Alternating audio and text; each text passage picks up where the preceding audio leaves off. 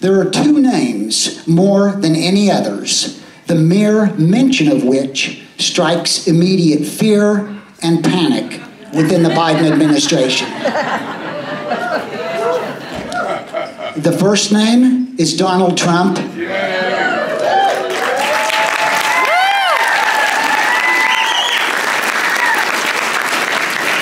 And the second name is Ken Paxton.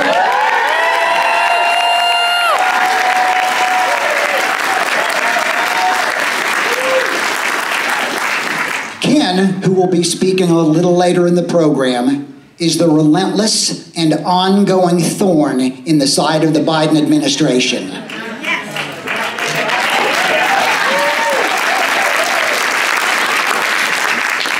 The most conservative and active state attorney general in the United States.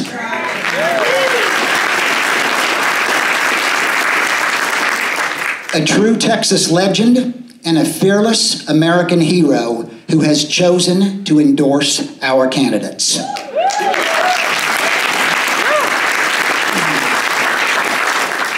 And speaking of heroes, I will tell you that we have 5 incredible candidates with us this evening. Keresa, the truth teller Richardson.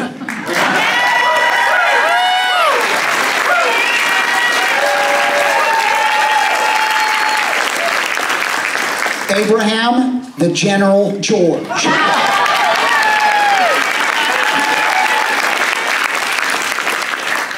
Daren, don't tread on me, Meis.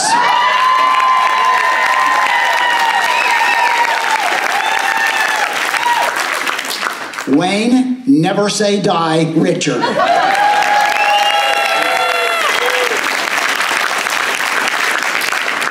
And Chuck, I've got your back, Branch.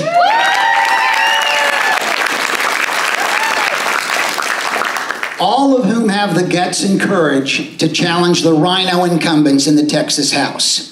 The reason that these races mean so much to us is that nearly everyone here, including myself, supported and worked for these incumbents in the past, only to watch as Jeff Leach, Matt Shaheen, Candy Noble, and Frederick Frazier betrayed us and instead of draining the swamp, became part of the swamp.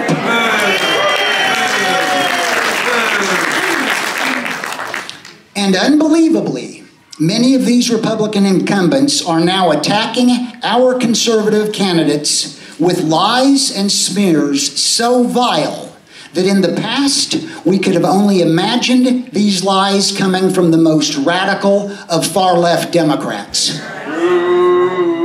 This is a sign of outright desperation. How can Frederick Frazier, who was dishonorably released from the Dallas Police Department and who pled no contest to 2 criminal counts of impersonating an officer and pled guilty to a separate criminal charge of criminal mischief, attack the integrity of either Keresa Richardson or Chuck Branch?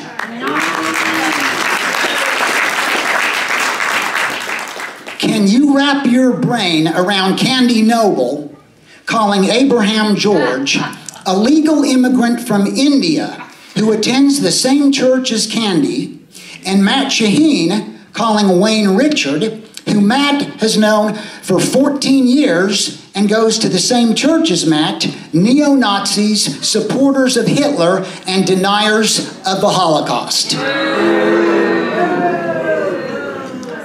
The bigger their lies get, the more we know the incumbents are feeling the heat.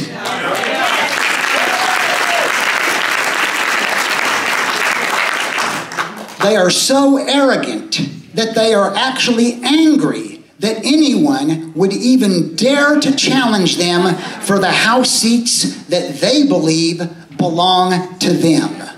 Not anymore. Well, I have news for them. These seats are not their personal property.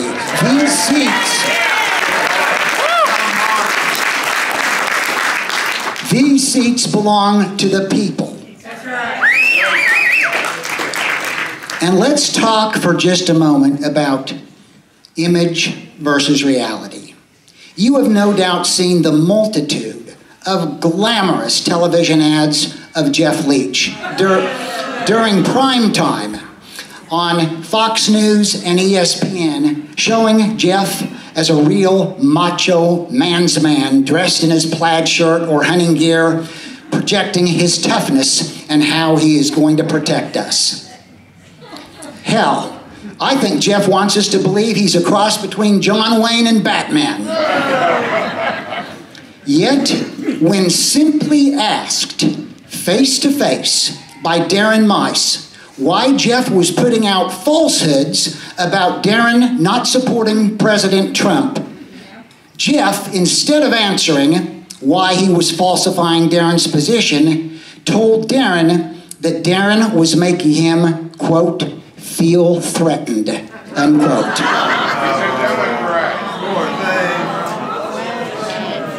Ladies and gentlemen, these incumbents are as fake and phony as a $3 bill. But the incumbents all say that they are trying their best. Yet it required 4 special sessions for them to get part of their work done. Multiple special sessions to finally get some property tax relief, and nothing done to address the border until the 4th special session. And yet, they want you to bow down to them and sing their praises. No more. No more. When the incumbents' version of trying their best means supporting Democrats to serve as committee chairs in the Texas House and supporting Dade Phelan, the RINO Speaker of the Texas House, you have clearly lost your way, abandoned your constituents, and joined the swamp. President Trump recently referred to Dade Phelan as, quote, an absolute embarrassment, close quotes, and said, quote, any Republican backing Phelan is a fool and should be disassociated from the Republican Party.